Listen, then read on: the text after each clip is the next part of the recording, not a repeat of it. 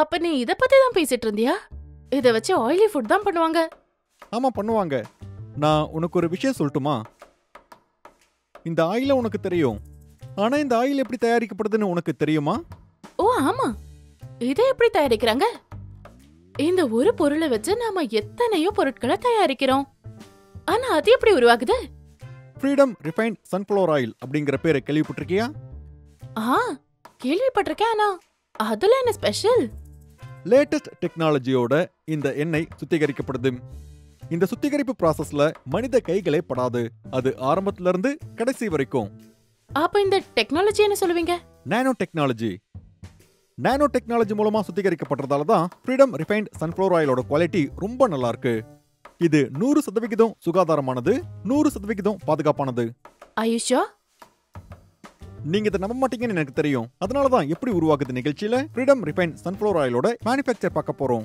நண்பர்களே, நாம தினமும் சாப்பிடுற சாப்பாட்டுல நாம நல்ல எண்ணெயை பயன்படுத்தினா மட்டும்தான் சாப்பாடு டேஸ்டாவும் இருக்கும், ஹெல்தியாவும் இருக்கும். அதோட ஃப்ரீடம் ஆயில்ல கொஞ்சம் எண்ணெயை பயன்படுத்தி நிறைய சமைக்கலாம்னு நான் கேள்விப்பட்டிருக்கேன். பணத்தையும் சேமிக்கலாம். நீ சொல்றது ரொம்ப சரி. ஃப்ரீடம் ரிஃபைன்ட் சன்ஃப்ளவர் ஆயில் எப்படி தயாரிக்கப்படுது அப்படிங்கறத வாங்க பார்க்கலாம்.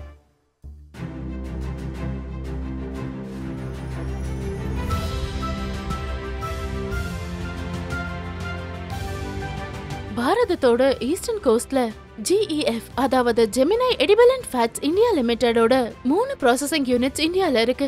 ஒன்னு கிருஷ்ணாபட்டம்ல, இன்னொன்னு காக்கிநாடா. போர்ட்ல இருந்து பைப்லைன் மூலமா கச்சா எண்ணெய் நேரடியா ஃபேக்டரிக்குள்ள போகுது. இது ரொம்ப சிக்கனமானது, திறமையானதும் கூட. ரியலி? ஆமா.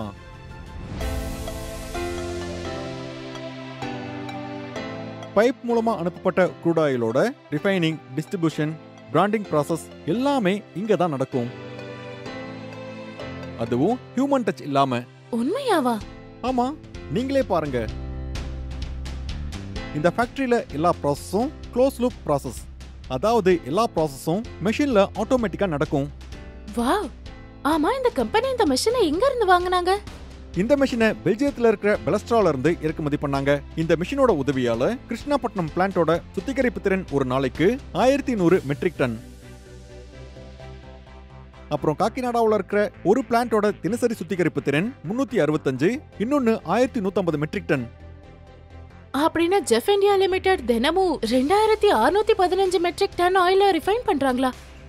ஆமா, அதனாலதான் ஃப்ரீடம் ரிஃபைன்ட் சன்ஃப்ளவர் ஆயில் இந்தியாவில் அதிக விற்பனையாகும் எண்ணெயா இருக்கு. அதுக்கான காரணம் இதோட குவாலிட்டி மற்றும் கன்சிஸ்டன்சி. கன்சிஸ்டன்சி?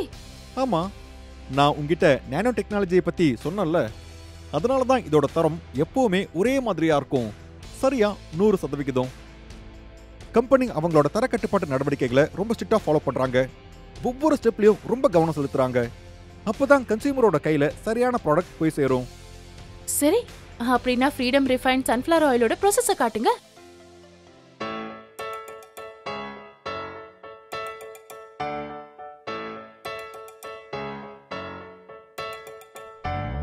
போர்ட்ல இருந்து க்ரூட் ஆயில் நேரா டேங்க் ஃபார்முக்கு கொண்டு செல்லப்படுது.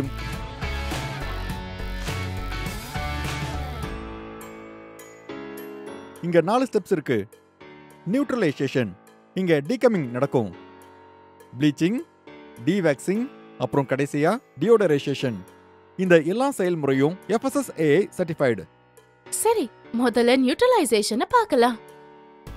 க்ரூட் ஆயில்ல கம் இருக்கும். ஏதோ இங்க இருக்கிற இந்த மஞ்சள் பைப்ல க்ரூட் சன்ஃப்ளவர் ஆயில் இருக்கு. அப்புறம் இங்க இருக்கிற இந்த 2வது பைப்ல ஆயில் நியூட்ரலைஸ் ஆகி வெளியே வரும்.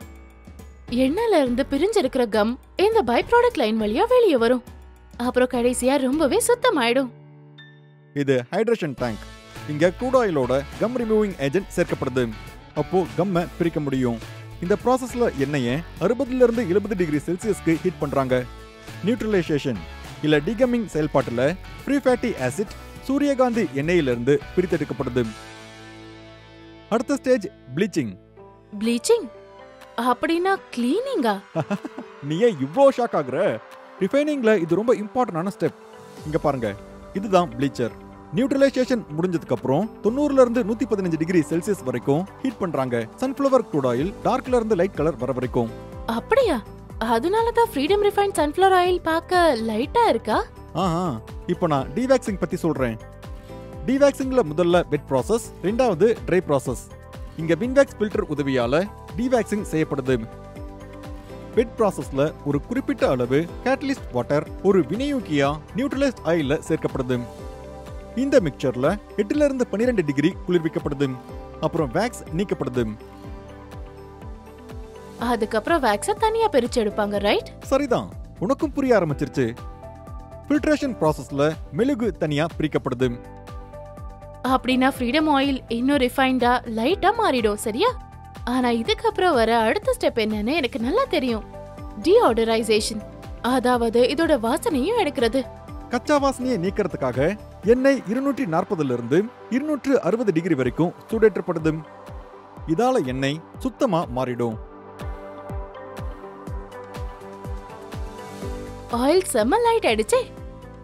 அப்புறம் மக்களே, இந்த மாதிரி தான் தயாராகுது ஃப்ரீடம் ரிஃபைன்ட் சன்ஃப்ளவர் ஆயில். இன்னும் ஒரு வேளை பாக்கி இருக்கு. எனக்கு புரிஞ்சது, குவாலிட்டி செக். எல்லா மேனுஃபேக்சரிங் யூனிட்லயும் குவாலிட்டி கண்ட்ரோல்ஸ் லேப்ஸ் இருக்கு. அதுல எங்களுக்கு தேவைப்படுற எல்லா குவாலிட்டி கண்ட்ரோல் எக்யூப்மெண்ட்ஸும் இருக்கு. இங்க எல்லா பாராமீட்டர்ஸ், அதாவது க்ரூட்ல இருந்து ஃபினிஷ்ட் குட்ஸ் வரைக்கும் நாங்க செக் பண்றோம். அப்புறம் எல்லா குவாலிட்டியும் சரியா இருக்கான்னு நாங்க பாப்போம்.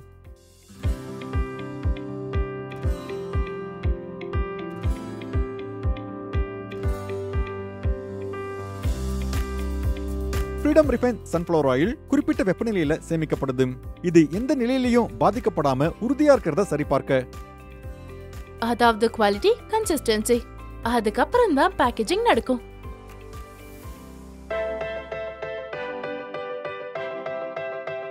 இந்த மொத்த ப்ரோசஸோட ரொம்ப முக்கியமான பகுதி இது.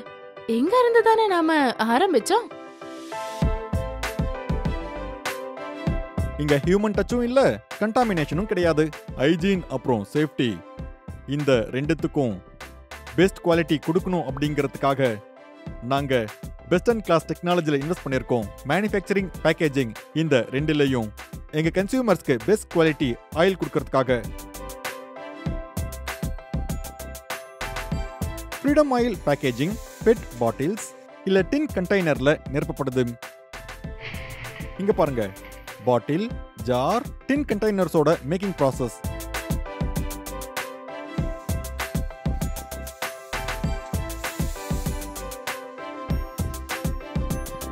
அப்புறம் இங்க தயாராயிட்டு இருக்கிறது டின் கண்டெய்னர்ஸ்.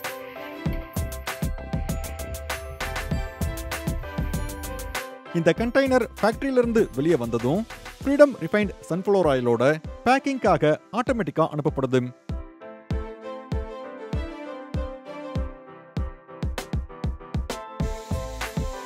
இங்க பாருங்க, கண்டெய்னர் தயாரா இருக்கும் போது எண்ணெய் அதுல நிரப்பப்படுது. வாவ், இதெல்லாம் தன்னாலே நடக்குது. அதுவும் ஒரே தடவை இவ்ளோ பெரிய பேக்கிங்ல இல்லையா? தொடர்ந்து சில மாதங்களா freedom refined sunflower ஆயிலோட market share increase ஆயிட்டு இருக்கு. இன்னைக்கு படி 22% இருக்கு.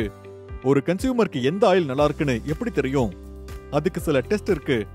சமைக்கும் போது கம்மியான எண்ணெயை அப்சர்வ் பண்ணணும். அது மட்டும் இல்லாம நாங்க தான் லார்ஜஸ்ட் இம்போர்ட்டர்ஸா இருக்கோம். சன்ஃப்ளவர் ஆயிலோட லார்ஜஸ்ட் ப்ராசஸராவும் இருக்கோம். ஒவ்வொரு ரீட்டைலருக்கும் ஃப்ரீடமால தான் அதிகமான ரெவென்யூ ஜெனரேட் ஆயிட்டு இருக்கு. இதெல்லாம் எதனாலன்னா நாங்க எங்களோட கஸ்டமர்ஸ்க்கு வேல்யூ அப்புறம் குவாலிட்டி கொடுக்குறோம்.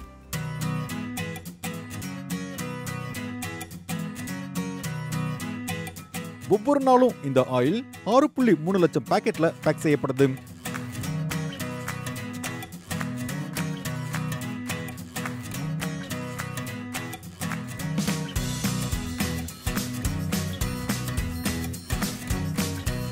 ஆயில் பேக் பண்ணதுக்கு அப்புறம் ரோபோக்கள் அதை தூக்கி அட்டைப்பெட்டியில வைக்குது.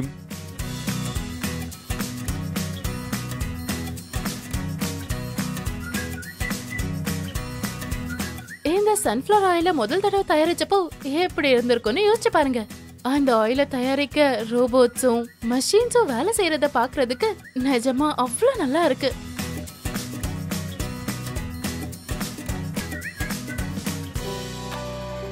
கடைசியா அட்டைப்பெட்டியை டேப் பண்ணிட்டு அதை டிஸ்பேட்ச் பண்றதுக்காக ஆட்டோமேட்டட் ஸ்டோரேஜ்க்கு அனுப்பப்படுது.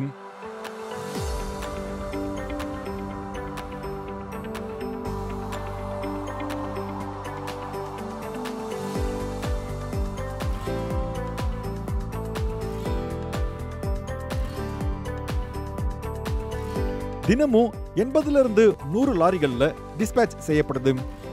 அப்படின்னா தினமும் 1200 matric ton freedom refined sunflower oil dispatch ஆகுதா? அப்படின்னா எல்லாருக்கும் இந்த ஆயில் தான் ரொம்ப பிடிக்கும் போலயே.